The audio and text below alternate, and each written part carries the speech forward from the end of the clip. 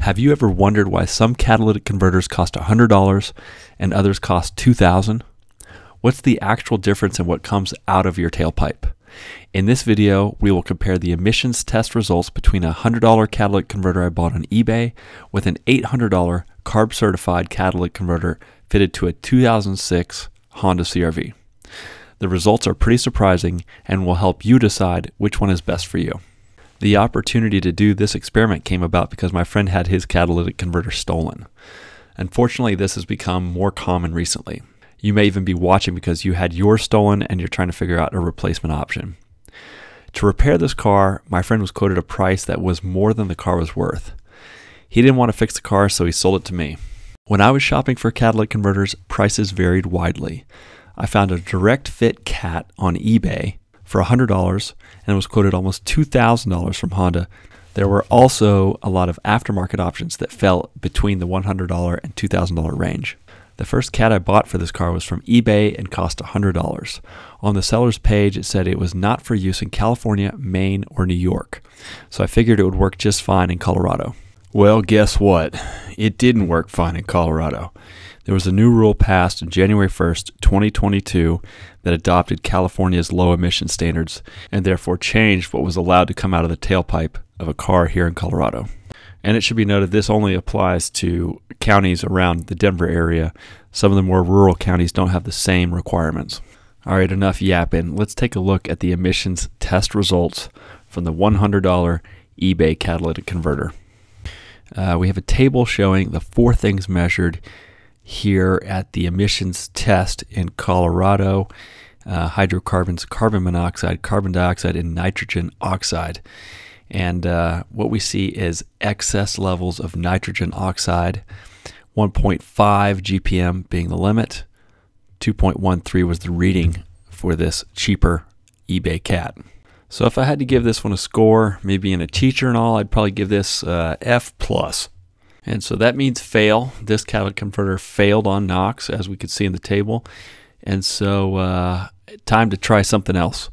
I was informed by one of the nice workers at the emissions testing center that the only cat that will work that's aftermarket is CARB Certified. CARB stands for California Air Resource Board. And so if I were to buy a catalytic converter aftermarket, it would have to be CARB Certified. The other option, of course, is to go with the original equipment from the manufacturer, from Honda.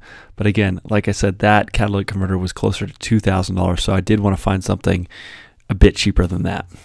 And so I did find something from Walker Exhaust Products that was CARB certified and about half the price of the OEM catalytic converter.